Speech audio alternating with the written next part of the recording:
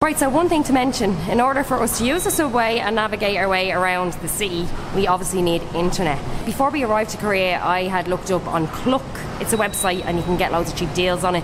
And I ordered us 2 SIM cards and they were a reasonable enough price. We got basically unlimited data for our 7 days here. We collected them in the airport, so it gives you all the instructions then, and you get a QR code sent to your phone, and there's like a pickup point at the airport. They scan it, they sort it out for you, they set your phone up, and you have unlimited data to get around the city, which is great.